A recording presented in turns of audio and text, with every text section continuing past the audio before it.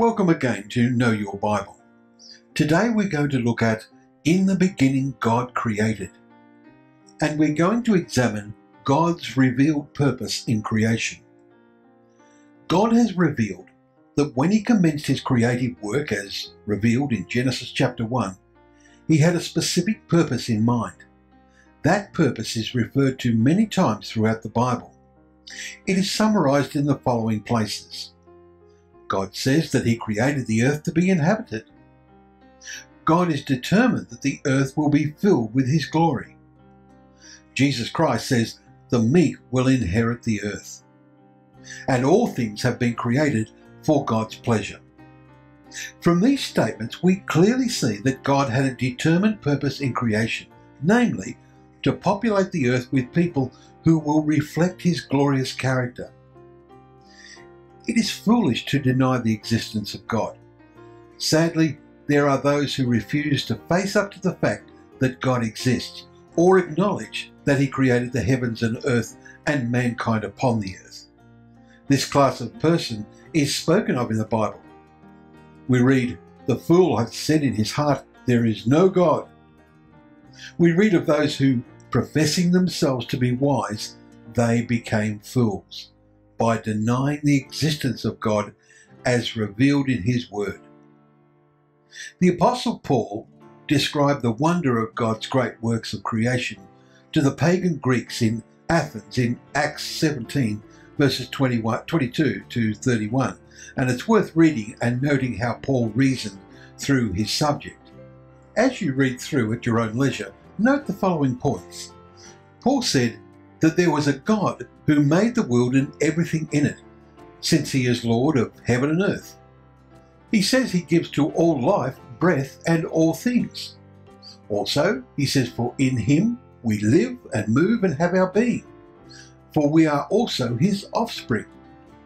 And again he says, but now he commands all men everywhere to repent, and he has appointed a day on which he will judge the world in righteousness by the man whom he has ordained, and he has given assurance of this to all by the raising him from the dead. It must be understood that there is no scientific fact that can be advanced to prove evolution. It still remains a theory about how life came into existence on the earth. It is no different really from the theories of the pagan Greeks, who believed that Zeus and Atlas and other mythological gods were responsible for the earth and life upon it. We will now look at the creation, which covers Genesis 1 verses 1 to 2. And we'll examine the record of Genesis 1 and noting some of the important points associated with God's creative acts that are recorded here. Well, of course, we read, in the beginning. We're not told when the beginning was, only that it was some period prior to those specific acts of creation recorded in Genesis. What we are told is that God existed before this point of time. In Psalm 90 verses 1 to 2 we read, Lord, you have been our dwelling place in all generations, before the mountains were brought forth, or ever you had formed the earth and the world. Even from everlasting to everlasting, you are God. In verse 2 of Genesis chapter 1, we read, the earth was without form and void. Another translation, Rotherham, has, now the earth had become waste and wild.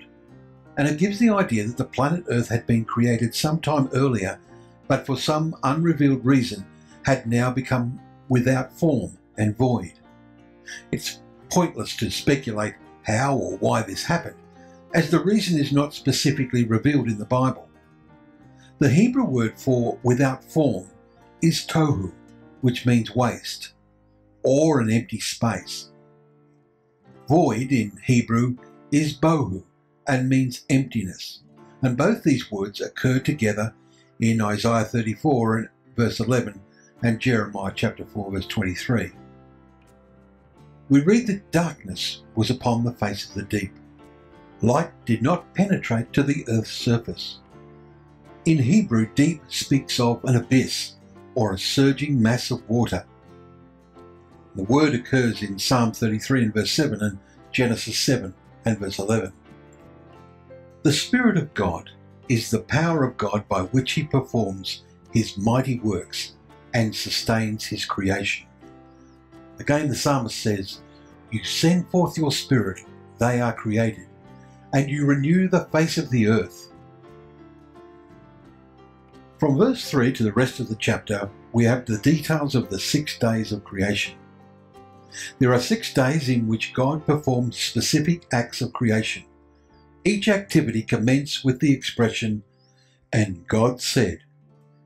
As we consider these events, we are compelled to agree with the words of the psalmist, "O Lord, how manifold are your works! In wisdom you have made them all. The earth is full of your possessions." And God said. When God speaks, his will is then done. The angels in heaven always do his will, as recorded in Psalm 103. "Bless the Lord, you his angels, who excel in strength, who do his word, heeding the voice of his word." And God said, "Let there be light." You know, some question where the light came from, seeing that the sun and the moon had not yet been placed in the sky. But we're told by Timothy that God is the source of light, both physical and moral light. So we read, "God who alone has immortality, dwelling in unapproachable light, whom no man has seen or can see, to whom be honour and everlasting power. Amen." Furthermore, his word is our source of enlightenment. Well, we read that each day was a 24-hour period. By the use of the phrase, "and the evening and the morning were the day," whether it's the first day, the second day, etc., right through the 6 days. And of course, this is the Jewish method of describing a day, from sunset through to the following sunset. Therefore, the evening from approximately 6 p.m. through the next morning and up to the next sunset is the period spoken of. There is no reason to reject the view that the 6 days are literal days of 24 hours. This is established by the Sabbath law which God gave Israel. And so we read in Exodus 20 and verse 11, "For in 6 days the Lord made the heavens and the earth, the sea and all that is in them, and rested the 7th day. Therefore the Lord blessed the Sabbath and hallowed it." These are the creative acts that happened on each day. From verses 3 to 5, we learn that on day 1 there was light and darkness. From verses 6 to 8, there was day 2, the establishment of Earth's atmosphere. From verses 9 to 13, there was day 3, the separation of water and land, vegetation and plant life. From verses 14 to 19, we have day 4, the positioning of Earth in relation to other heavenly bodies to establish signs, seasons, days and years. From verse 20 to 23, day 5, the creation of birds and sea creatures. And from verses 24 to 31, day 6, the creation of animal life and mankind. And so God ended his work and he rested on the 7th day. But here's a point that we need to raise. What does it mean when the birds, the fish, and beasts are called living creatures? In verse 24, we read, "Then God said, Let the earth bring forth the living creature according to its kind." Well, they are made up of 2 Hebrew words simply meaning a living, natural animal body. These words are nephesh, from the Hebrew root meaning to breathe, and it means a breathing frame. And it is translated both creature and soul and life and person, and it is used importantly both of animals and man. It is also used to describe a body that is no longer alive. And the word kaim, or chaim, from the root meaning to live, is used together. They become nephesh chaim, and it's translated living creature or living soul. The phrase is used of natural life of birds, fish, animals, and man in this record. And so we read in Genesis chapter 1 and verse 29, To every beast of the earth, to every bird of the air, and to everything that creeps on the earth, in which there is life, I have given every green herb for food. Then God saw everything that he had made, and indeed it was very good. In these last few verses of chapter 1, we observe that man, the animals and birds were given the herbs and fruit for their food. We know that since the entry of sin into the world, this placid state has changed, and now both man and other creatures kill and eat meat.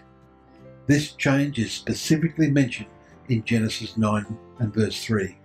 However, the Bible reveals that when the kingdom of God is established, this situation will be reversed.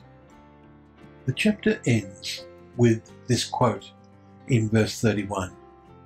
Then God saw everything that he had made, and indeed it was very good. So the evening and the morning were the sixth day. This statement indicates that the creation was in perfect harmony with the Creator. However, when sin entered the world, this good state was disrupted, and now the whole creation groans, says the Apostle Paul in Romans chapter 8. Harmony will only be restored when Jesus Christ returns to the earth.